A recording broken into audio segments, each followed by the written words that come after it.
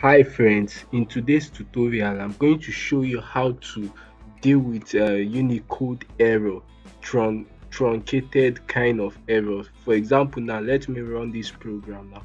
If I run it now, it's going to say syntax error, Unicode escape, code can't decode byte into blah blah blah. Then I wrote truncated UXXXX.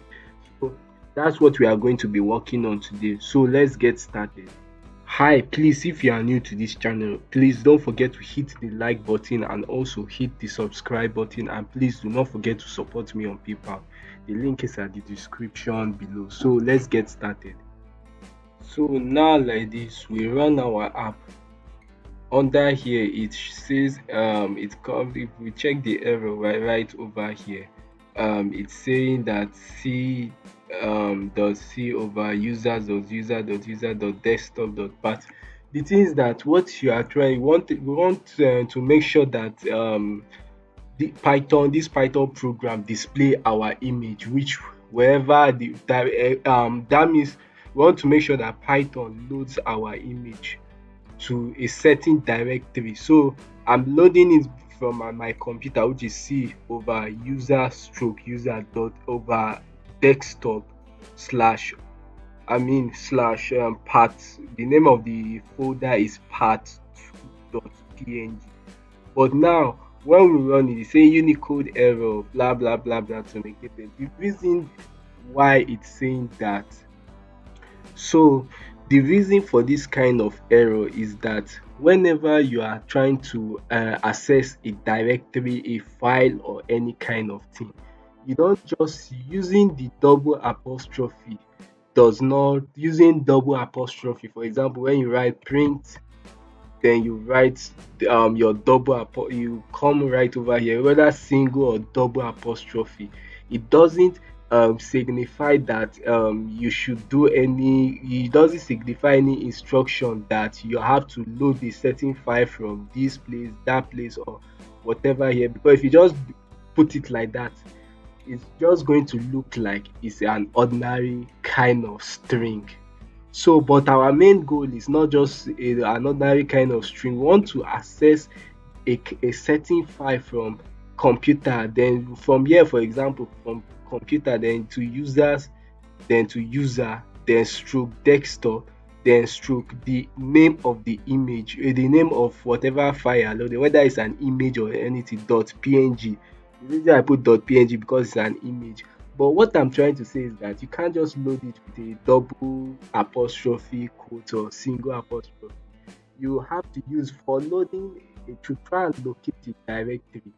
According to the way I understand it, to try and locate a directory, instead of you using something like double apostrophe like that to just try and locate it, because your goal is to locate a certain directory file, not just an ordinary kind of string or something like that.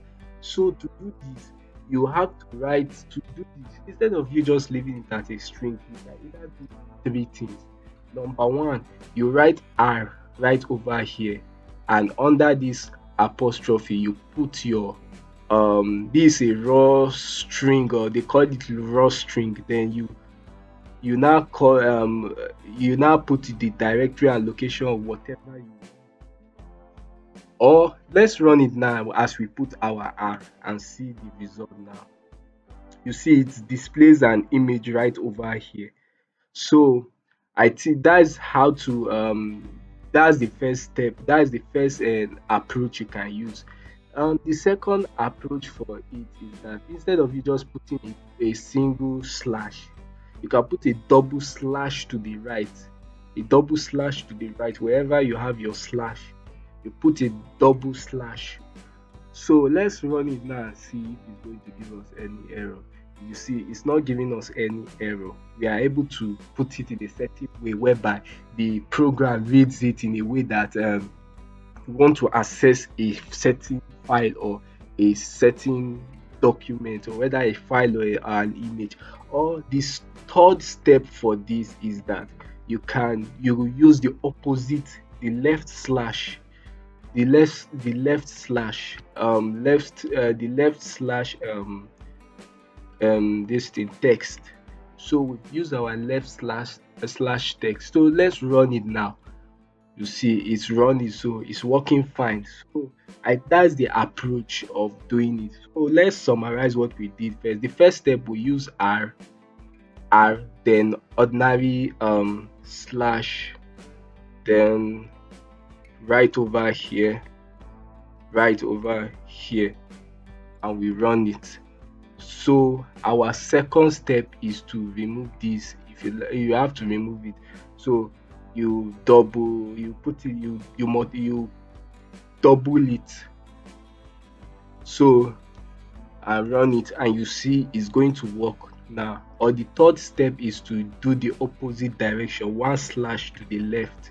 Each you are each this thing slash, you move it to the left instead of the right. So we run it again, and when we run it, it's showing our image. So that's all for this video. Thanks for watching, and see you in my next tutorial.